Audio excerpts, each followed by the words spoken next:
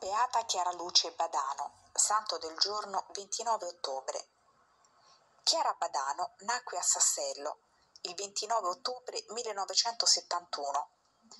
Figlia di Ruggero Badano e di Maria Teresa Caviglia, conobbe il movimento dei focolari nel 1980 e ne divenne subito una zelante attivista, occupandosi principalmente di bambini e anziani. Iniziò anche una fitta corrispondenza con la fondatrice dei focolari, Chiara Lubich. Trasferitasi a Savona per gli studi ginnasiali, nel 1988, durante una partita di tennis, avvertì un forte dolore alla spalla e nel febbraio dell'anno successivo le fu diagnosticato un osteosarcoma, un tumore osseo, con metastasi. Operata una prima volta a Torino, fu poi sottoposta a chemio e radioterapia. Nonostante le cure, perse l'uso delle gambe e nel giugno successivo fu di nuovo operata.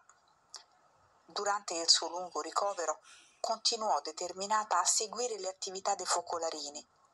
Donò i suoi risparmi a un amico in partenza per una missione nel Benin e realizzò lavori a mano da vendere per beneficenza. Chiara Luce trascorse gli ultimi mesi di vita nella sua casa, morì il 7 ottobre 1990. La sua ultima volontà fu quella di essere deposta nel feretro, indossando un abito bianco da sposa, considerando il momento del suo trapasso come il matrimonio con Gesù. Fu proprio Chiara Lubich a darle il soprannome di Chiara Luce. Le sue spoglie sono sepolte nella cappella di famiglia del cimitero di Sassello. Nel 1999 iniziò il processo di canonizzazione, soprattutto a motivo del suo eroico comportamento di fronte alla terribile malattia.